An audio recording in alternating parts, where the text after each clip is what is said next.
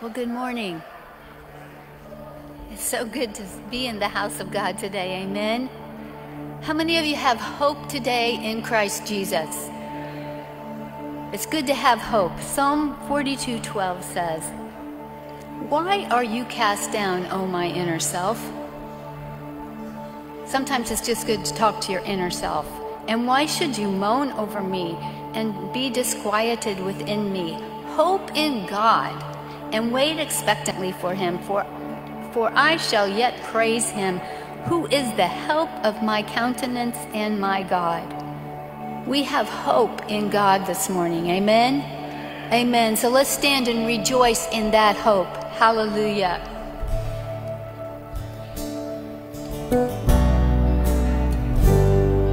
Thank you, Jesus.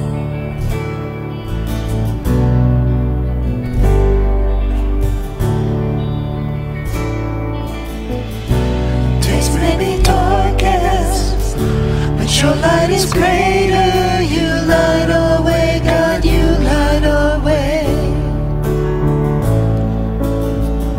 When evil is rising, you're rising higher, with power to save, with power to save.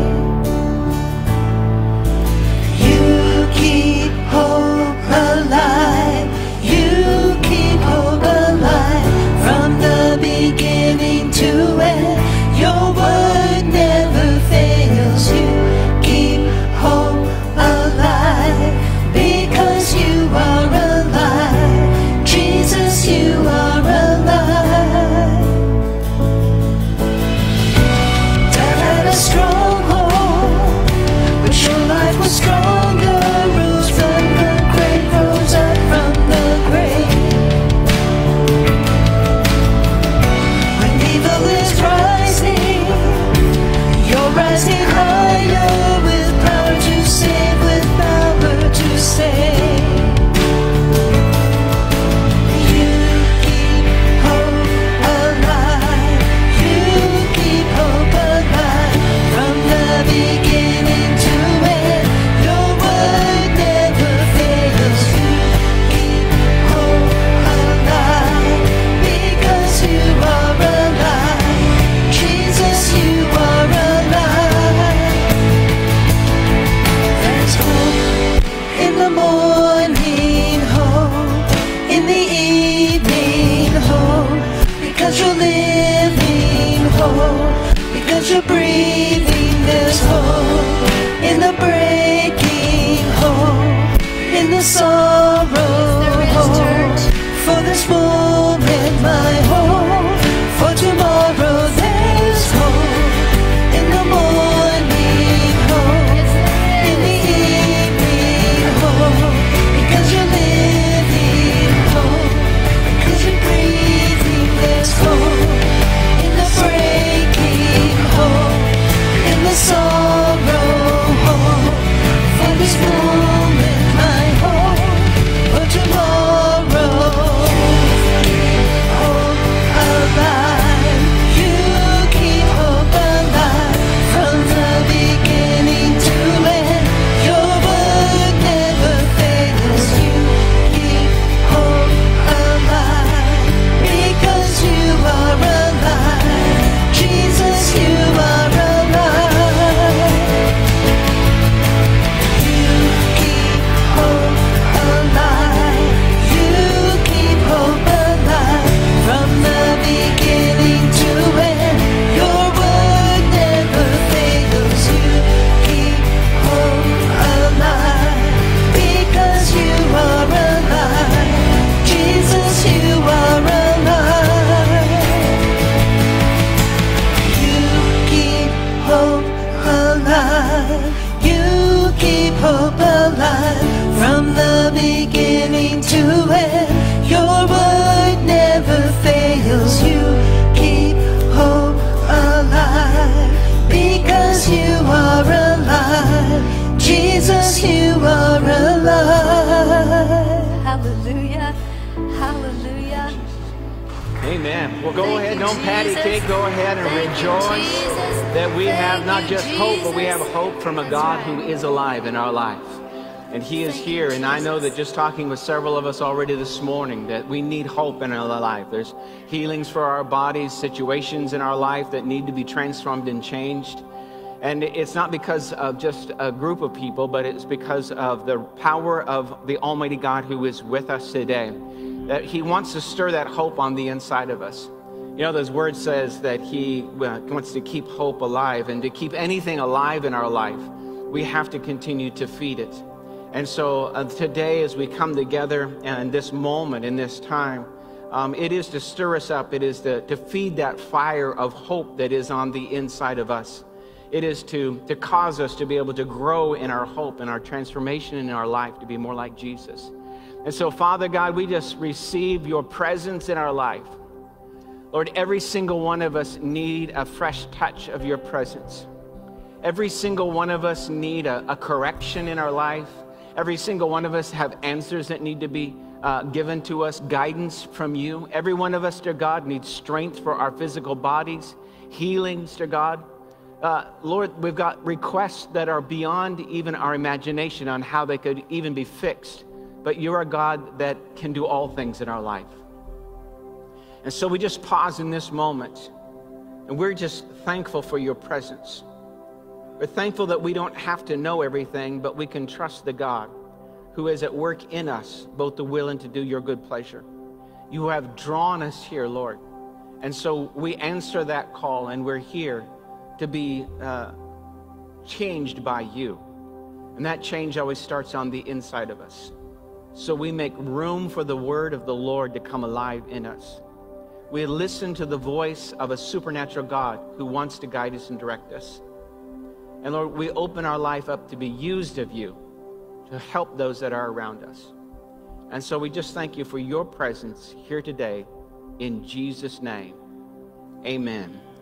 Amen. You may be seated for just a moment, and I want to just thank you for being here today. And I know a lot of people that are traveling and different things that are going on, but appreciate you being here. This is kind of a holiday week for many people, and so yeah, around here we've kind of streamlined a few things and done a few things a little bit different. Last Sunday, when we had Reverend George here and Joyce, and the great job that they did. One of the things that, if you remember, George says that God sometimes changes the routine in our life. And so this week we're changing up the routine a little bit here at Grandview due to the holidays and different things. No prayer tomorrow here in the sanctuary, so no Monday prayer on Memorial Day. And no service on Wednesday night, no regular service here or children's ministry or youth ministry on Wednesday night as we normally do. But we want to encourage you, since you've got all that extra time on your hands now, is to go ahead, find another person, call them up, invite yourself over to their house, do something, but connect with somebody this week. You've got some extra time that's given to you. And so I just want to encourage you to take advantage of that opportunity and connect with someone this week with no regular service on Wednesday night. So please take care of that. And then also on Thursday, there'll be no men's lunch on Thursday this week. And I just want to pause right here and just say thank you for last Wednesday night.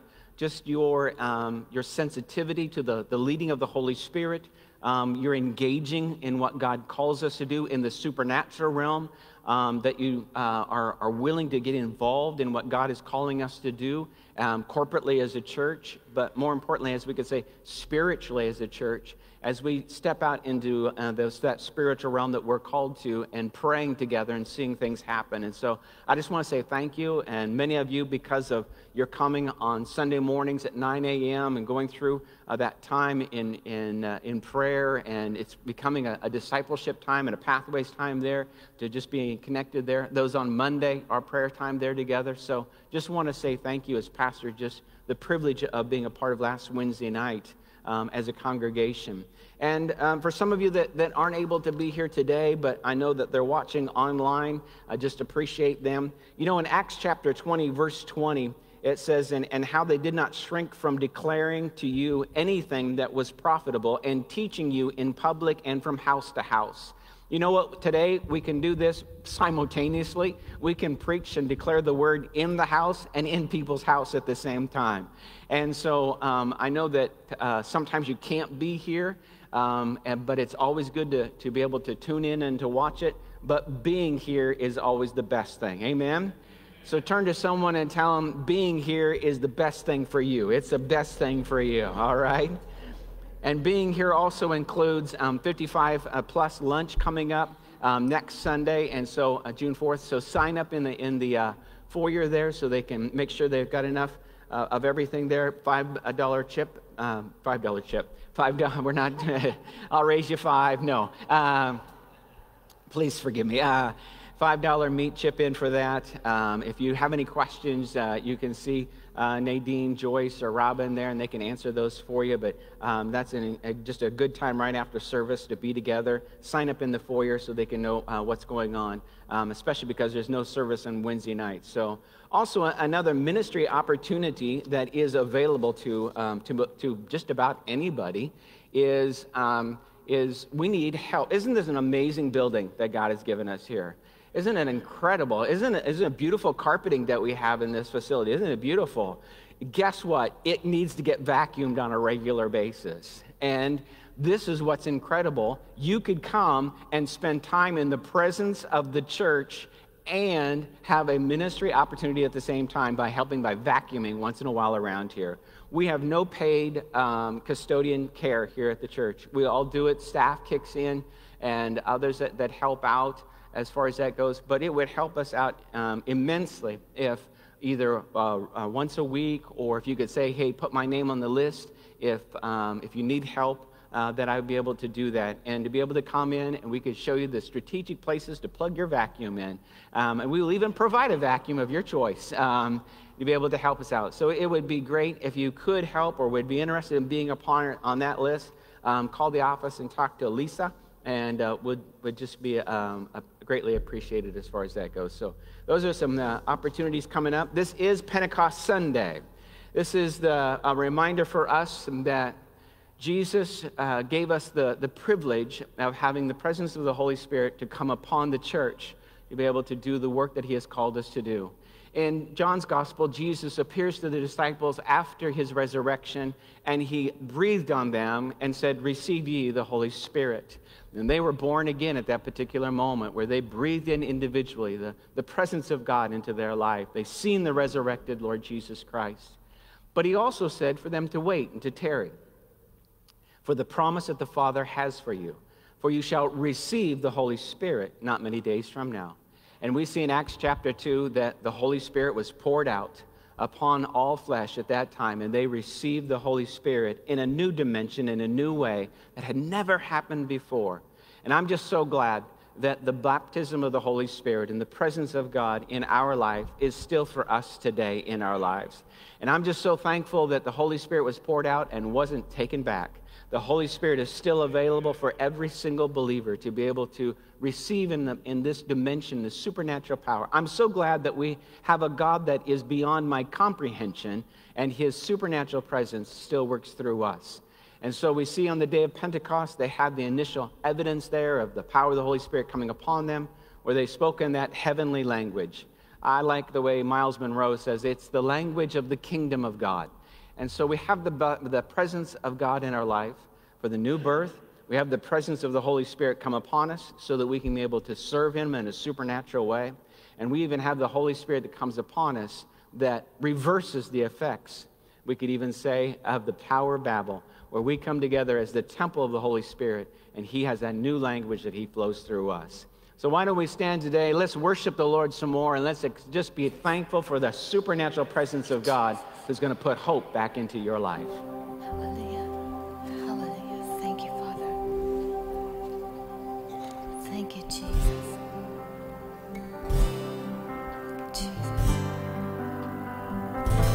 Thank you, Jesus.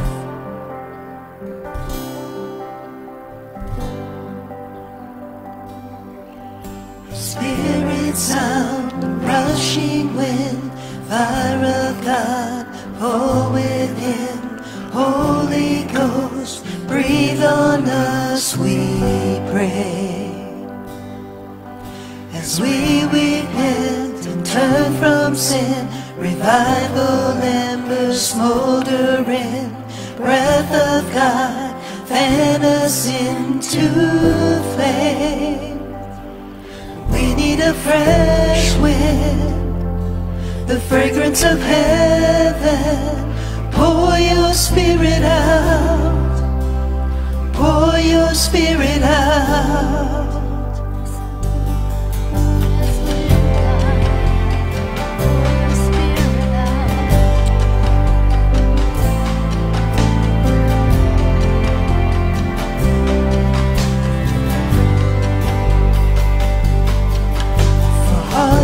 Burn with holy fear, purified in faith and deed.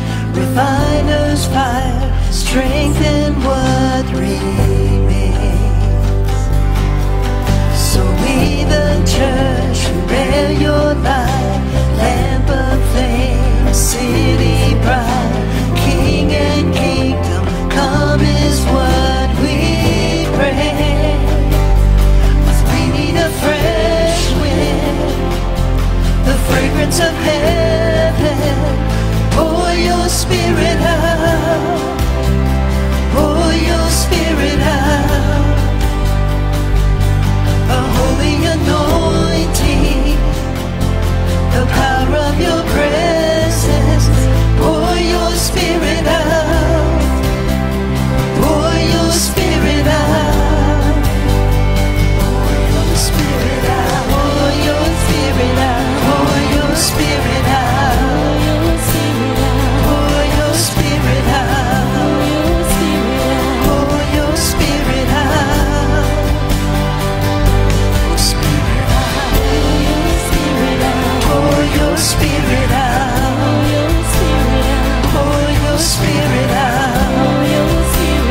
pour your spirit out. Let all the redeemed prophesy and sing. We can hear the wind blowing, blowing, blowing. Move upon our praise. Sons and daughters sing. We can hear the wind blowing, blowing, blowing.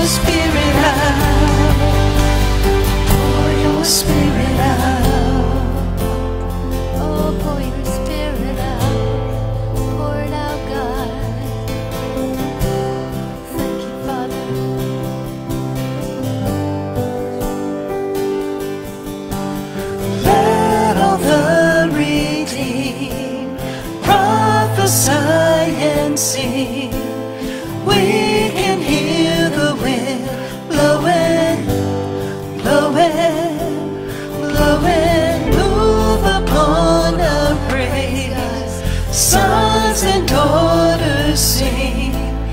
We can hear the wind blowing, blowing, blowing. Let all the redeemed prophesy and sing. We can hear the wind blowing, blowing, blowing. Move upon our praise. Sons and daughters sing. We can hear the wind blowing, blowing, the fragrance of heaven. Pour your spirit out, pour your spirit out. A holy anointing, the power of your presence. Pour your spirit out, pour your spirit out, pour your spirit out.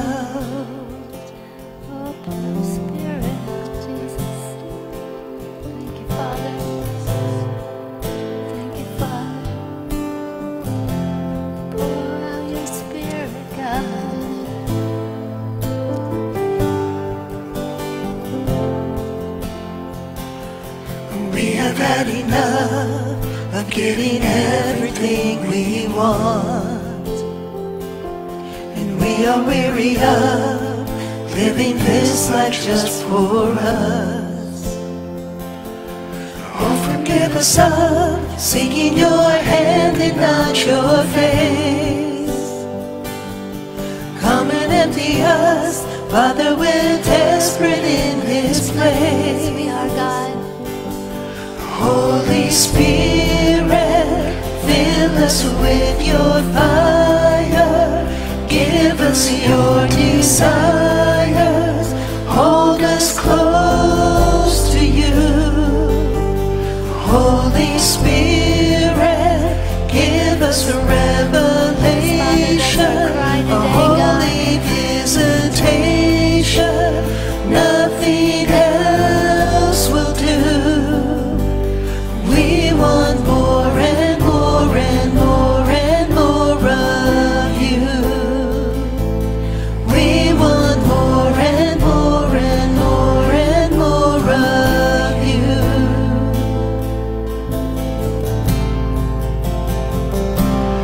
You have given us so much more than we deserve.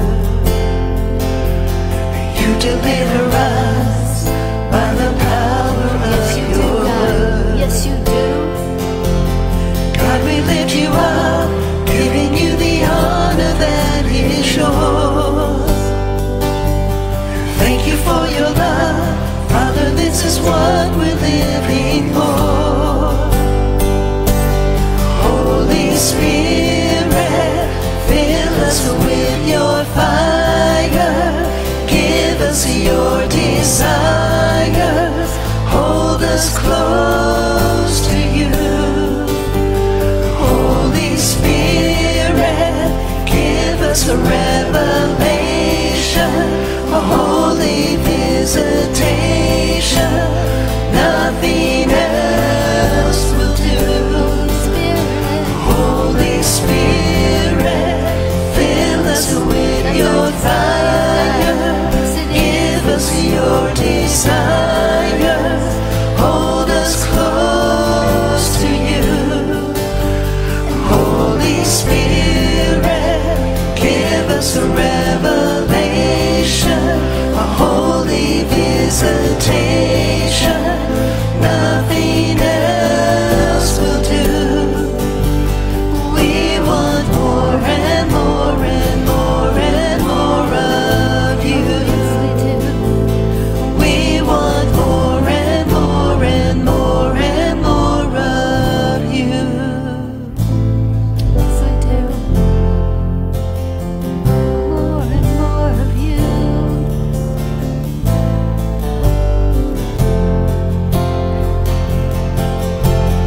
Oh, the love that covers us. Oh, the Savior's mercy. Oh, the blood that makes us spotless bride. And oh, the love that covers us. Oh, the Savior's mercy. Oh, the blood that makes us spotless bride. Oh, the love that covers us. Oh, the Savior's mercy. Oh, the blood that makes us spotless bride. And oh, the love that covers us. Oh, the Savior's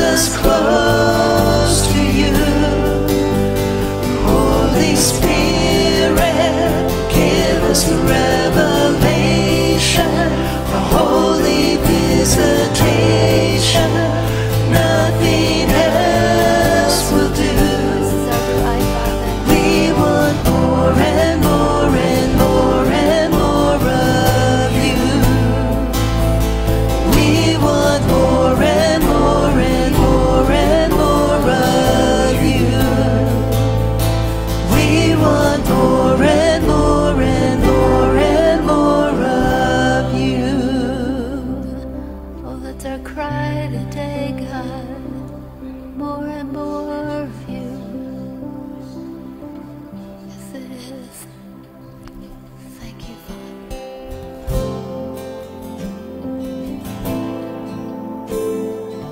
Thank you, Father.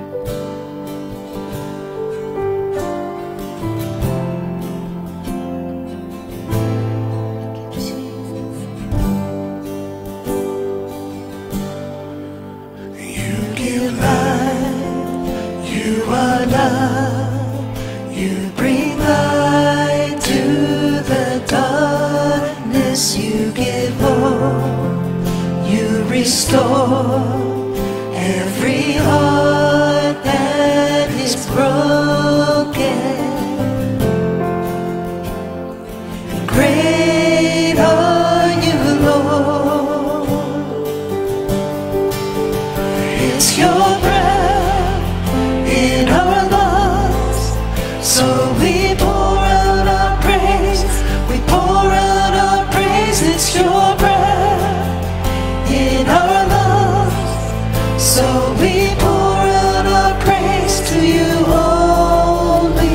It's your breath in our lungs, so we pour out our praise.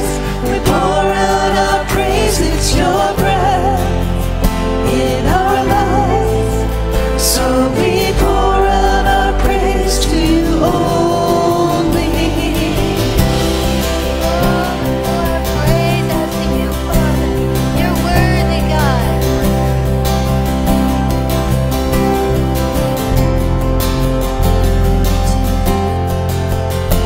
Oh, we thank you.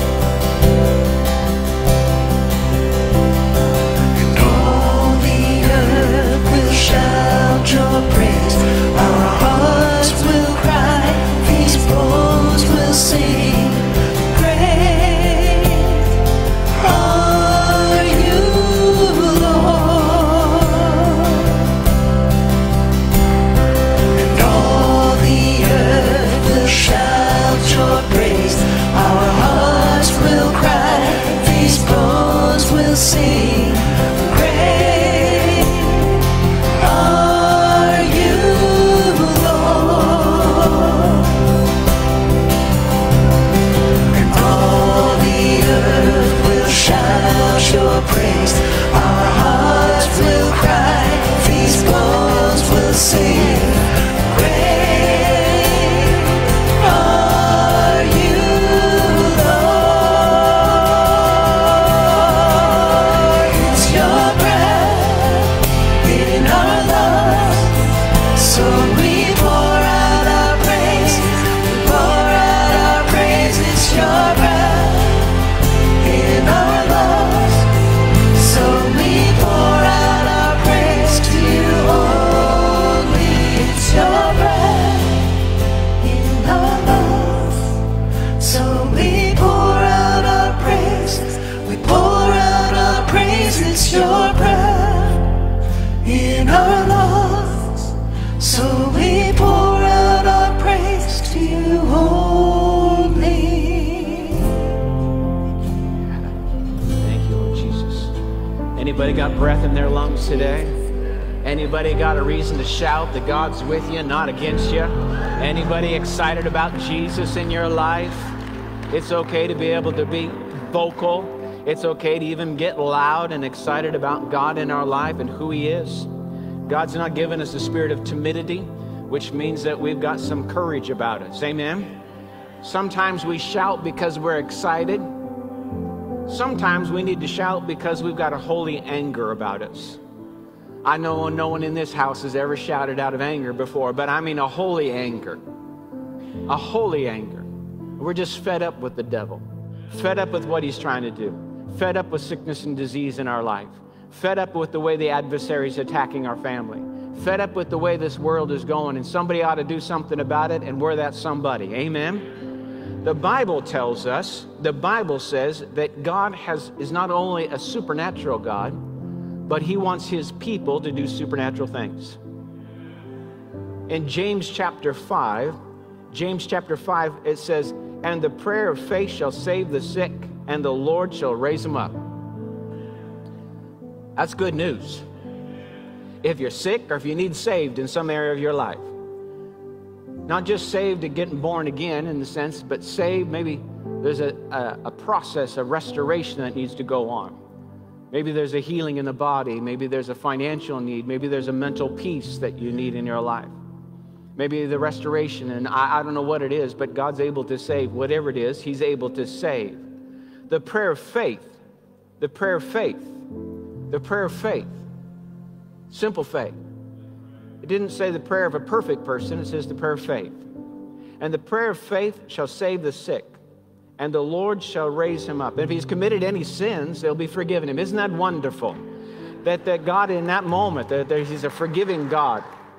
Therefore confess your sins one to another. Pray one for another that you may be healed, that there is a work of healing. The prayer of the righteous person, that one that has been made righteous by God and the blood of the Lord Jesus. The prayer of a righteous person has tremendous power at its work. For just a moment here, it doesn't take a long time, but we need to act on the word. If you're here today and you just simply say, Pastor, I need prayer in my life. Maybe it's a sickness in your body. Maybe it's some area of your life you need the saving grace of God. Maybe you even say, I just need some forgiveness in my life, and I'm just struggling to receive, and I just need someone just to experience the presence of God. We believers, and you don't have to be perfect, you just need to be righteous. How do I get to be righteous? Well, righteousness is a gift from God that is given to everyone that accepts Jesus as their Savior, that we have been made the righteousness of God in Christ. It's not something we create. It's not something that you've been good enough this week or just because you're in church on Sunday morning. It's because of what Jesus has given you, and has given you that gift of righteousness. So the righteous people have the opportunity to pray in faith. Faith is simply trusting in what God can do regardless of what's going on. And so I just want to, if you're here today, it's not going to take a long time, but you just raise up your hand because we want the presence of God to manifest in people's lives. And so just raising your hand, say, I just need prayer. Now quickly look around, those of you. Just put your hand up that needs prayer. Someone, make sure that everyone gets if you got a hand up, we should have hands on them. If they have hands up, if you're a righteous person, if you're born again, you know Jesus is your Savior, you can pray the prayer of faith. You're not the one that's making them get whatever in their life. You're just the conduit that the Holy Spirit is using at this minute. And so right now, we release the presence of God to flow through us. In accordance to your word, Lord, we simply act in faith in your word. We thank you that you gave us permission and also the mandate to pray one for another. And so, Father, we just come into your presence, and we thank you that you are a God that invades our presence. Whatever these people need, whatever their need is, they're crying out to the God who is able to meet their need above and beyond what they can ever ask or imagine. You're able to meet their needs immediately, quickly. Lord, you are at work to bring them to pass in some situations. But Lord, we're just praying right now, healing in bodies and salvation, deliverance, provision, protection over their lives. We thank you that you are the saving God. So whatever needs to be restored, refilled, or refreshed in their life right now, we are praying one for another according to your word. And we thank you, Lord. Even the effects of sin are being released. Even those that struggle with unforgiveness in this moment are sensing the love of God so consuming them that they are releasing that unforgiveness. Anyone that has sin in their life, Lord, they are being forgiven. So we receive forgiveness, and dear God, we release forgiveness in our life. And we just thank you, Lord, as we obey your word in your presence as your church, we will see manifestations of your amazing grace. And lives will be changed, and they will be a testimony and a living word of what God is doing in this day.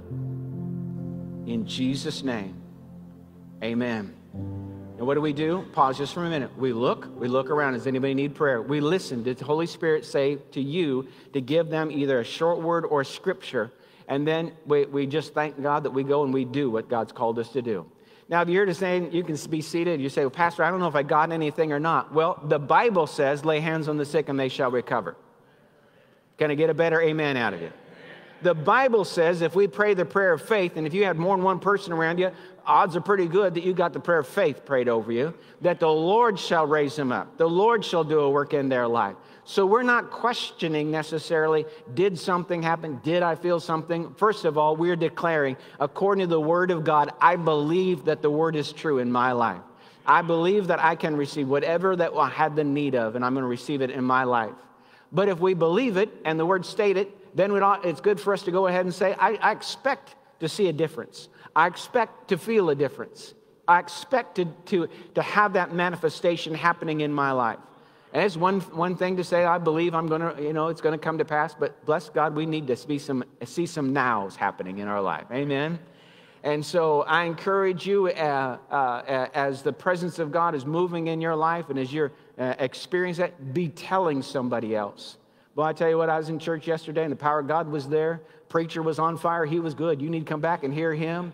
But I tell you what, the Spirit of God was moving and people prayed for me.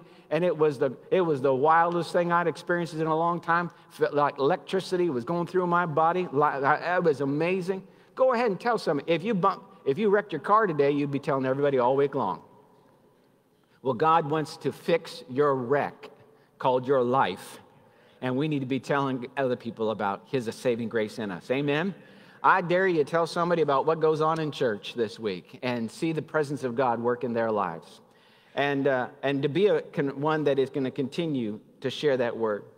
I'm going to start a series today that's probably going to go for a couple of weeks to really, we've touched on this here and there, but I want to on purpose really secure this in our life. It is so essential. I want to talk over the next couple of weeks about God's Word in our lives. God's Word in our life. I know the Holy Spirit wants to lead and guide us, and that He has been given to us. As many as are led by the Spirit are the sons of God. And we know that the Holy Spirit has been given to us to lead us and to guide us in many supernatural ways. And so often we have even people say, well, how do you know whether it's God or not?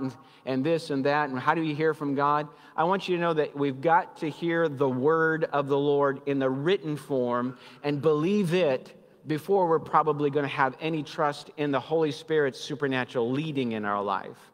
And when we get the word in us, it gives us a foundation, because any thought or leading or even supernatural experience that happens will never contradict the word if it is from God in your life. And so in our day, I think it's so important for us to get to the point that we believe the word of God unconditionally and without reservation, so that we are going to be ready to be able to be led more efficiently in trusting the voice of the Holy Spirit when He speaks to us in our day, and to be able to lead us and to guide us.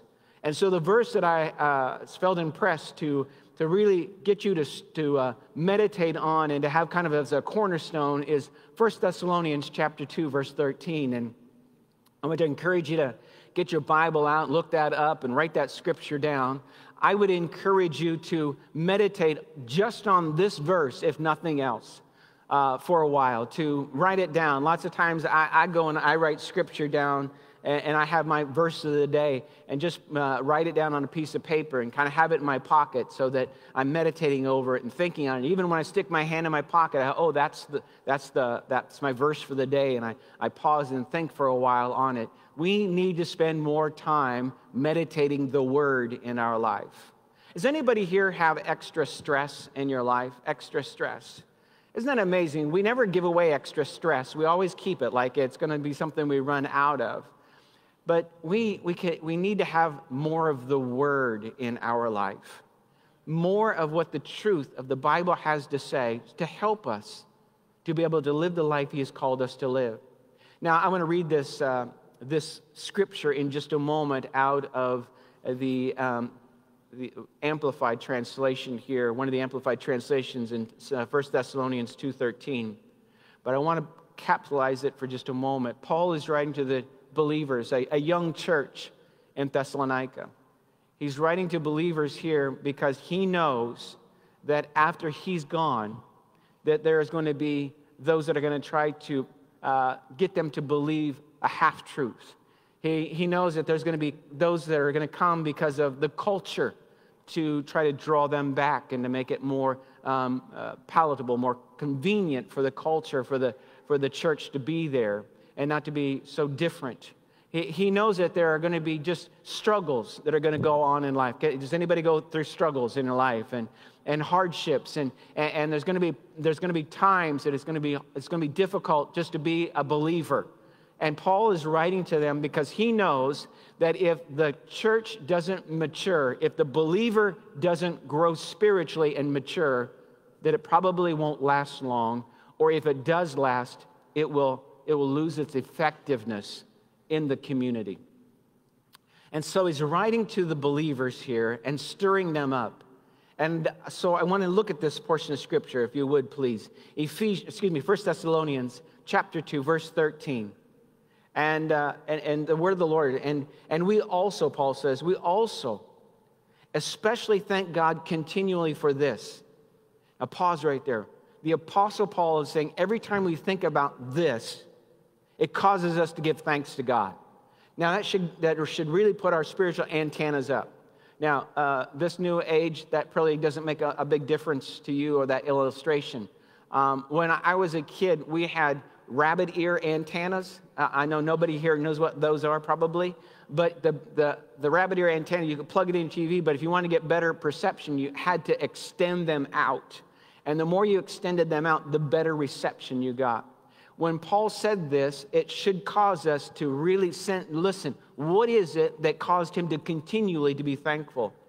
That when you received the message of God, which you heard from us, you welcomed it not as the word of men, mere men, but as it is in truth, the word of God, which is effectually at work in you that believe. Exercising its superhuman power in those who adhere to, trust in, and rely on it.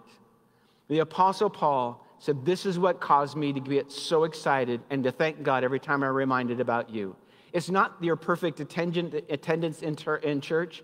It's not how big the church was. This is what got me excited, is that you received the word not as from the Apostle Paul, but you received it as it is in truth, the word of God into your life.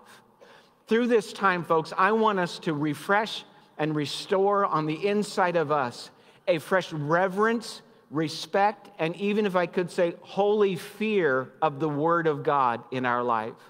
That we fall back in love with the Word. That we see it as valuable and important in our life. That it becomes not just a reference point, but it is an anchor in the way that we live our lives.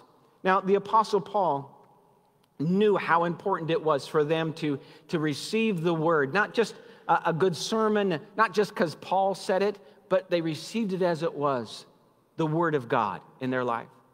Now, I want you, every time you go to your Bible, from now on, for at least a week or two, or at least while we're in this series, as you go to open up your Bible and read it, I would like you to pause, and before you read your Bible in your daily devotion, or how you do your devotions, is for you to pause and say, the Bible is God speaking to me. That simple declaration, that simple statement will start to change the way on the inside of you receive the Word of God in your life. When you read the Bible, it won't be just, I got my chapter read today, but we'll read the Bible as God speaking to me today. The Bible is God speaking to us. Would you agree with that? If we agree to that statement, how often should we spend time in the Bible? What should our attitude be towards the Bible? How committed are we to being doers of the word and not hearers only in our life? As we start to really reverence the word in our life, God says, I'll watch over my word to perform it in your life. He is at work in us to fulfill His word and His promises that He has given to us. As believers, as we're going forward, I want you to know that you're going to have some struggles. You're going to have some temptations. You're going to have some crises that are going to hit your life. There's going to be times that you're going to have feelings that are going to come against you, emotions, depression, discouragement, demonic attacks that are just going to right out hit you. And we need to be prepared for those in our life. We need to be aware that those things will come, to be able to try to take the word out of our life. But we're going to be doers of it. We're going to be standing on the word, believing the word, and declaring the word in our life. Jesus said this in John 16:33. He said, I have told you these things so that in me you may have perfect peace. In the world you will have tribulation, distress, suffering, but be of good courage, or be courageous, be confident, be filled with joy. I've overcome the world. My conquest is accomplished, my victory abiding. Jesus said, when we're in this world, you're going to face struggles, temptations, tests, and trials. But he says, I'm giving you a word. I'm giving you a word. And this word is, in me, you can have perfect peace in your life. As we go through this series and we start to meditate on the word in our life, I want you to know that there's going to be some struggles that are going to come, some opposition that is going to try to take that word out of your life. And you just need to stop and declare, I've got perfect peace in my life. I'm in Jesus and Jesus is in me. And the word says, Jesus said that in him I could have perfect peace in my life. As we start to see the application of this, that it's not just that we read the Bible and say, I agree that that's the Word of God. But we read the Word and say, that is God speaking to me in the way that I'm going to now be living my life. It's the way I'm going to be changed to be more like Him. You see, I want this church, I want you as individuals to be overcomers, to be successful in life. It doesn't mean that everything is always going to go easy for you. But it means there is a word that will help you to be able to go through everything that you face in this life. You see, my concern is not if struggles happen in your life.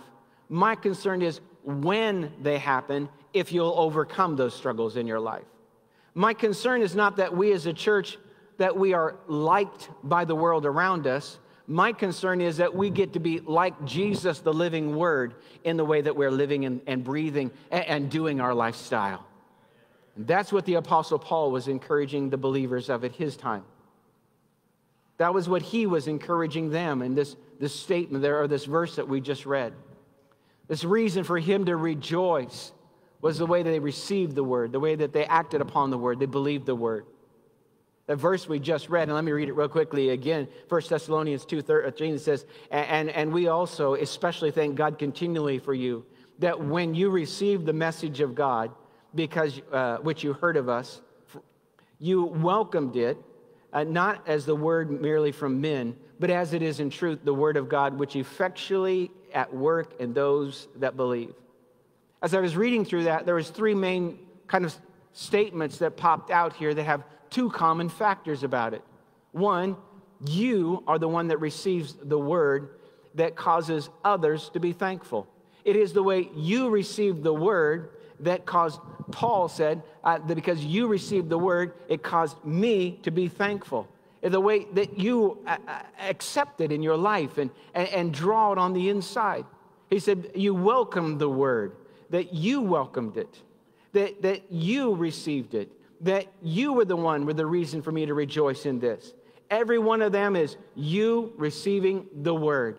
And I want you to know as your pastor that I am so excited when I see you receiving the word of God in your life.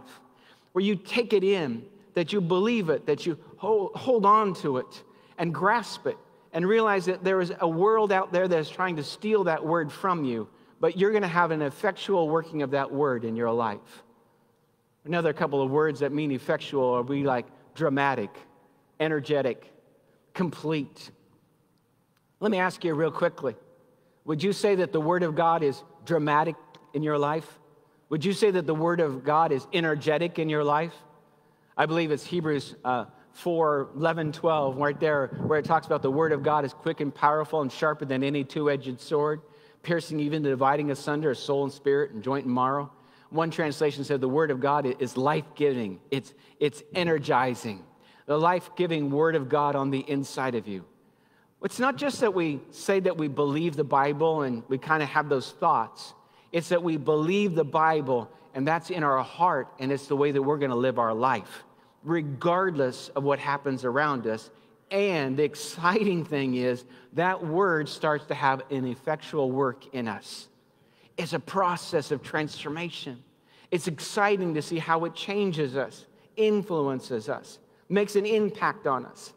The way that the Word of God changes the way that we deal with situations and problems and even prosperity in our life, according to the Word of God. So over the next couple of weeks, we're going to look at this, the effectual working of the Word in your life. How is it showing up on the inside of you? What is its effect on your life? What is its effect on your life? What transformational process is going on because of that word in you? And I would say this is one of the most important that we'll take the few moments this morning to look at. It's so exciting. It's so life-giving to us and so encouraging. And it's such a small verse, but it opens up such a huge world to us. And that's Romans 10:17. Probably most of us in the room certainly have maybe heard of it or read it, or some of you can probably even quote it. Romans 10:17. So then faith cometh by hearing. Such a little thing there. Such a little thing. So then faith cometh by hearing, and hearing by the word of God. What a wonderful thing. Our first effectual work of the word in our life is it brings faith with it. It brings faith with us. When we stop and think about how important faith is in the Bible. You see, sometimes we've got it turned around where we want the thing, we want the blessing, we want the provision, we want the protection, we want the strength, we want the promise to come to pass. But the door that opens all of this up in our life is faith and the importance of faith in our life. You know, over the years, I've been accused of being a faith preacher at times. But I want you to know that if you preach the word, faith comes by hearing the word. So if you're a faith preacher, you're probably preaching the word. And I think if you want to accuse me of preaching the word, that's okay. I'm guilty. I'm guilty of that along the way. But if we preach it, if we proclaim it, if we're sowing that seed into our hearts, I want to see the impact of it in our lives. So then faith comes by hearing the word of God. So this is where I pause right here and say, folks, I don't want you to listen to just Dennis preach a sermon today. I want you to listen to the word of God in your life. I want you to listen to what the Bible has to say to you. I want you to get this word to be able to stir on the inside. I want you to receive the word like the Thessalonians did and put it down on the inside of you. I want you to grab a hold of it and allow faith to stir on the inside of us. To just stop and think, faith is so important in our life. You can't get saved without faith. Faith is so important in our life. We get saved by faith. You can't please God without faith. Without faith, it's impossible to please God. You've got to believe that He is, and He's a rewarder of those that diligently seek Him. We know that the Bible tells us in 1 John 5:4 that whosoever is born of God overcomes the world. And this is the victory that overcomes the world, even our what? Faith. Faith is so important. Faith is what saves us. Faith is what pleases God in our life. Faith is what gives us overcoming victory in our life. The scripture says all things are possible to him that believes. Faith is important, but how in the world do we get this faith? So many times I've seen people, they struggle because they know they should have faith. They need faith. Where do I get faith?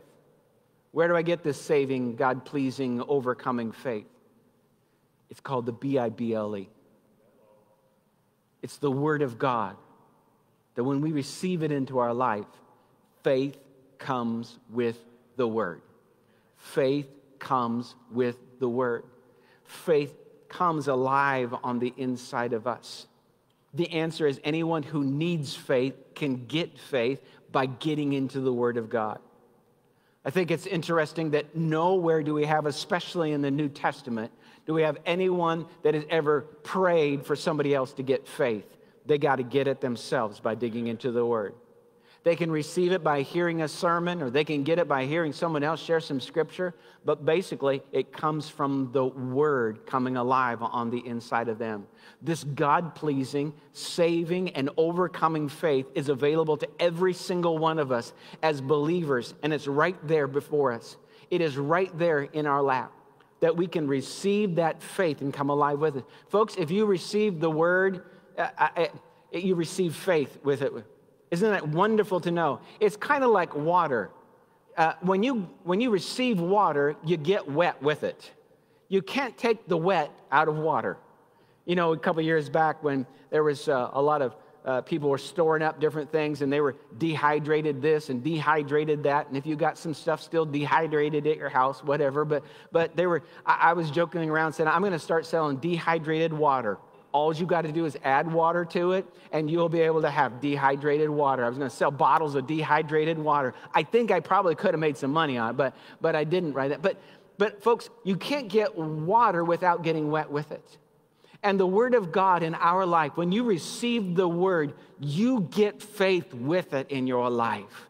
And we need to see it as such, that I'm receiving faith right now. I'm receiving the Word. I'm receiving faith. Faith that's going to be pleasing to God. Faith that is going to overcome the obstacles of this world. And I'm going to put it to practice in my life.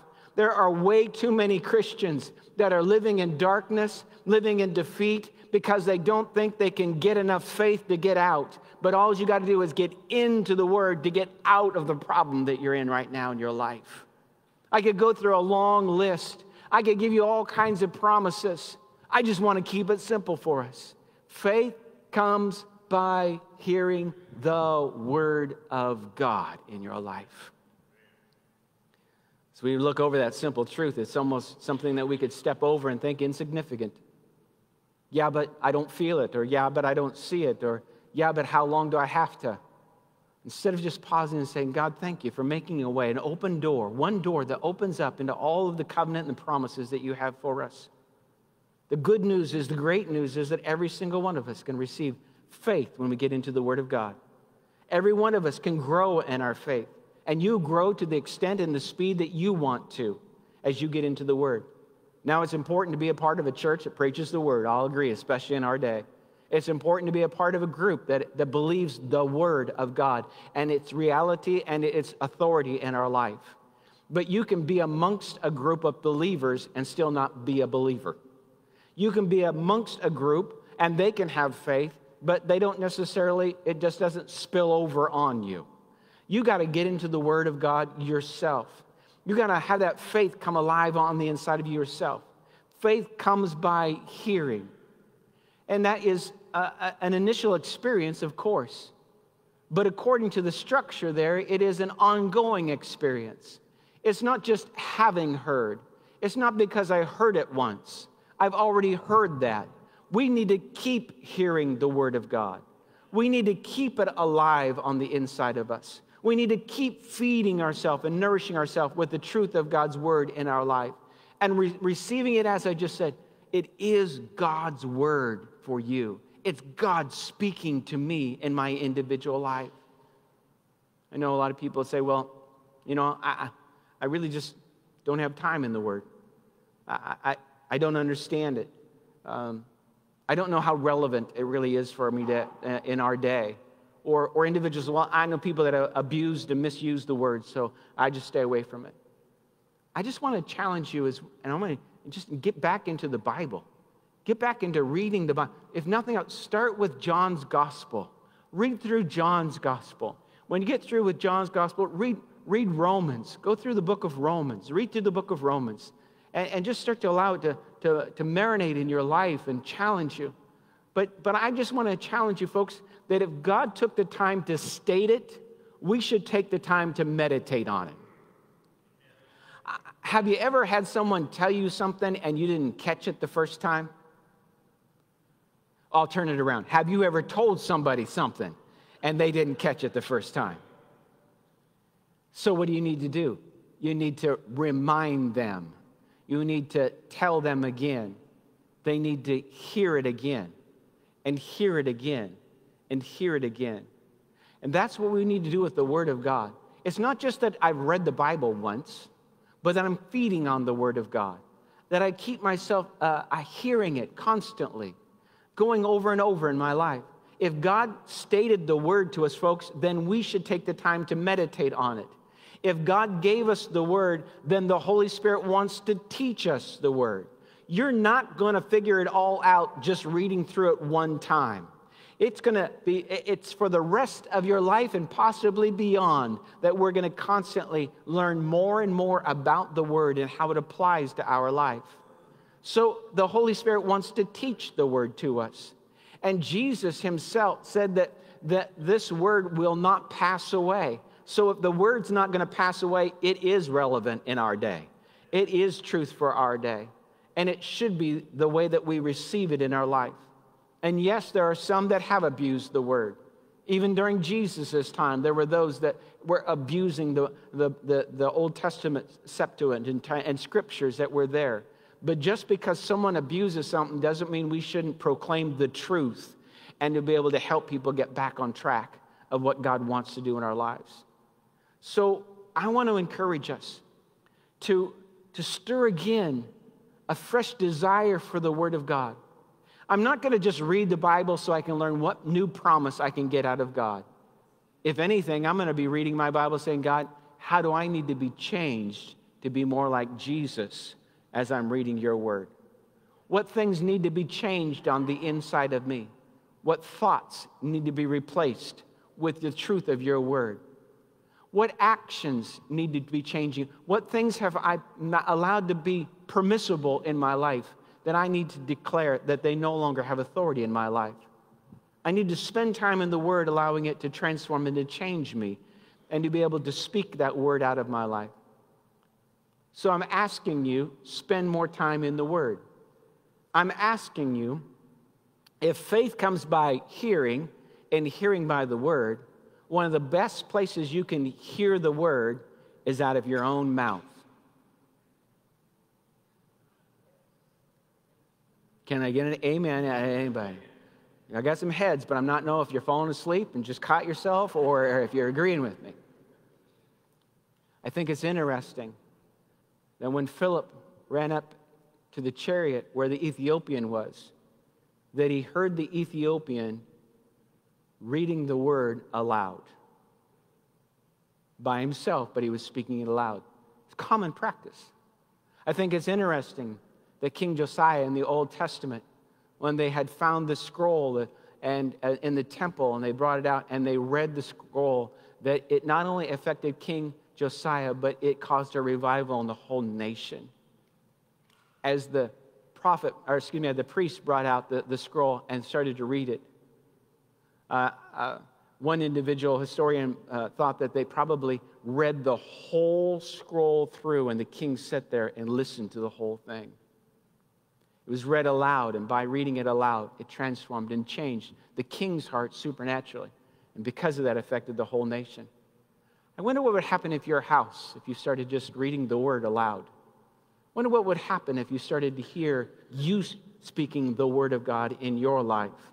I wonder what would happen if your family and your kids, maybe even your dog, started hearing you speaking the Word in your life. It's an interesting little story that goes along with the Welsh revival years ago, that at that time they had the little ponies that would work the mines, and the miners would take the ponies and they would go down into the mines, and then the ponies would pull the carts of ore back out. And the miners, of course, used some language that maybe most of us in this room don't use. Amen? Amen. Yes. And there was a move of God such that the miners got saved. They had such an experience with the Word of God in their life that they immediately changed their vocabulary. And it confused the ponies because they didn't know that they were being told because of the new sanctified language that the miners were using on the ponies. So I want to encourage us as believers. Read the Word, that's important, but speak the Word. Hear yourself saying the Word of God. Hear yourself reading the Word of God. Go ahead and take the Bible, open it up. I don't mean this bad in any shape or form, I don't want you just pulling out one of your promise cards for the day. I want you to find out some of those obligations the Word of God has for us to say.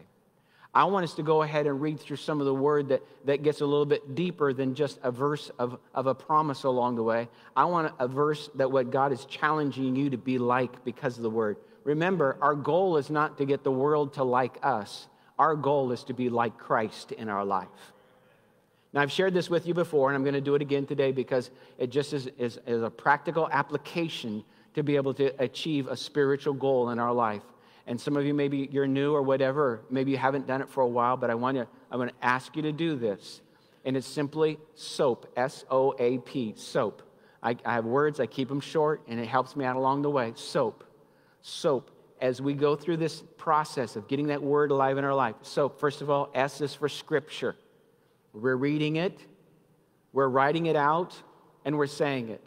This is something I've even started doing some at my desk at home, is sitting down, I read a chapter, and I write the whole chapter out. Well, Pastor, why would you do that? It's amazing as how, one, it takes time, it takes some discipline, and some thought along the way.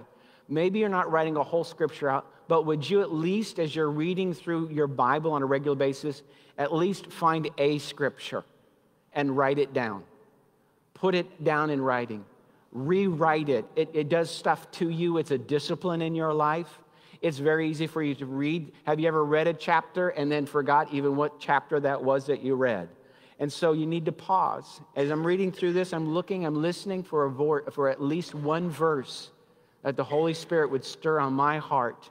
And I'm going to write that verse down. And I'm going to be thinking about that today. I'm not even going to be thinking about it. I'm going to get a chance. I'm going to say that verse. I'm going to verbally say that verse. Now, it's good to memorize the scripture, but for the purposes for the Holy Spirit to transform us from the inside out, that we allow that word to come out of us. So I'm going to, first of all, scripture. I'm going to read it, I'm going to write it, and I'm going to say it. I would even challenge you over the next couple of weeks to put, if you have a devotional book that you're reading through, is maybe pause that and just overdose on the Bible. Just read the Word. Just read the Word. Nothing wrong with devotionals. Oftentimes they give us one or two verses, and then they give us a whole long explanation of what that person got out of it. Nothing wrong with it, but let's reverse that. Let's go ahead and read that much scripture and write down a verse that you got something out of it and allow the Holy Spirit to start to speak to you in your life individually. This is what we call discipleship. It is a discipline that we're bringing into our lives so that we can be more like Christ to be able to do what He's called us to do. So we're going to go ahead and put that in writing, and then I can say it. You don't need to turn there, but let me just quickly read a verse to you out of Deuteronomy chapter 6. Deuteronomy chapter 6, verses 4 through 9. This is where the children of Israel were ready to go into the promised land. And God gives them the responsibility of, especially for parents, to teach your children the word of the Lord. Parents, be responsible for teaching the word of the Lord to your children. Here in Deuteronomy chapter 6, verse 4 through 9, it says, "Hear, O Israel, the Lord our God is one. You shall love the Lord your God with all your heart, your soul, and with all of your strength." Can you agree with that so far in the Old Testament here? He goes on then and says in verse 6, "And these words which I command you today shall be in your heart." The word should get in you. How do we get the word in us? We get the word in us. These words shall be in your heart. You shall teach them diligently. Does everyone say diligently? You should teach them diligently to your children. And so your children, and shall talk of them when you sit in your house, and when you walk in the way, when you lie down, and when you rise up. That's verse 7. He's saying this is what the conversation that needs to be going on in your house. It needs to be predominantly based on the word.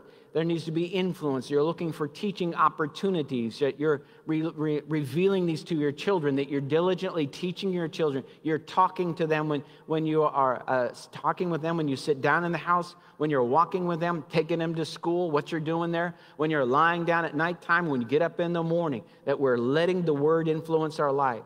Verse 8 says, and you shall bind them as a sign on your hand, and they shall be a frontlets between your eyes, and they shall write them on the doorposts of your house and your gateposts. He's saying this is how you need to get the word, basically saying everywhere you go, everything you do, especially within your dominion of your kids, your family, your home, that there needs to be there where you're seeing the word or you're talking the word, they're hearing the word. There needs to be a constant influence of the importance of the Word of God in our homes. It's so important and so significant. He's saying, you've got to do this. The unfortunate thing is that over in the New Testament, in Matthew's Gospel, Jesus goes and he actually reprimands the Pharisees of the day because they had legalistically fulfilled this. They would actually have little scrolls that they would put like the 10 Commandments on, and they would make little boxes with them and put them in and either hang them on, from their forehead, or else would hang them on their garments or bind them on their arms so that people could see them have these words. But they weren't putting the word in the heart. Folks, it's wonderful to have scripture references on art pieces on your wall, and that's good, reminding of you of the word. But really where we need to get them is in the heart. And as we're looking at this series, folks, I'm not asking you just to memorize scripture in your head. I'm not asking you just to repeat things like a parrot. Our goal is get the word in us. Turn to your neighbor and say, you need the word in you. You need the word. You need the word in you, brother. You need to get the word in you. Why do I need the word? Because the word is what pleases God, saves my life, and overcomes this world that is around me. So we need the soap. We need the word, the scripture coming alive on the inside of us. The O is observation.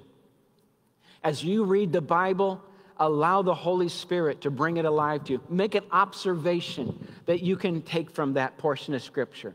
Look at it. Listen. How does that affect today? The Holy Spirit is the great teacher. He wants you to understand that word. It's not just information that you're getting. It's divine revelation that he wants to bring alive inside of your life and transform you. I remember the first time the verse really came alive in me, that you are the righteousness of God in Christ. Man, that transformed the way I started to think and to live. I remember the first time the verse came alive to me, the same Spirit that raised Christ from the dead dwells in me. Man, I knew it in my head. I could quote it with my mouth, but then it came alive, and it started to be an observation now that I could say, this is going to change my life. What's an observation you can make of that scripture? Probably good for you to write that down too. And then here's a fun one for you. What's an application? How can you, if you're reading the word, we're supposed to be doers of the word and not hearers only. What's an application? How can I apply that? How can I put that to practice in my life? How can I do it right here, right where I am? How can I do it in my culture? You see, truth never changes. Jesus said in John 17:17, sanctify them, set them apart for God's use. Sanctify them through thy truth. Thy word is truth. The word of God is always truth. And culture changes. Life changes. Situations change around us. But God's word never changes. Isaiah actually warns us in Isaiah chapter 5, verses 20 and 21. He says, woe, judgment is coming. Woe, judgment is coming for those that call good evil and evil good. Those who called light darkness and darkness light. Those that try to change the truth is the ones that are going to experience the judgment of God, especially where it comes to the word. And in our day and age, folks, I want you to know that we love all people. We love everyone exactly the same. But truth does not change. And we must understand in this day how to raise up our children and to be an example of the truth of God. And we've got to know the truth before we can proclaim the truth. We got to know the truth so that we can help set other people free with the truth along the way. So what is an application? when I read the Bible? How can I put it to practice in my life? And the last one here, the final part of that, is of the S-O-A-P. The P part of that is proclamation. My verse even for today is Psalm 118, verse 17. I will not die, but live and declare the works and recount the illustrations of God's amazing acts of love. I will live and not die and proclaim the works of God. What is your proclamation? When you get done reading the Bible, you ought to make a proclamation of that. We've been encouraging you even in the morning before you get out of bed. Get to make a proclamation about your God and what He wants to do. If we have faith on the inside of us, faith always wants to come out. Faith wants to come out in our actions. Faith wants to come out in our declarations.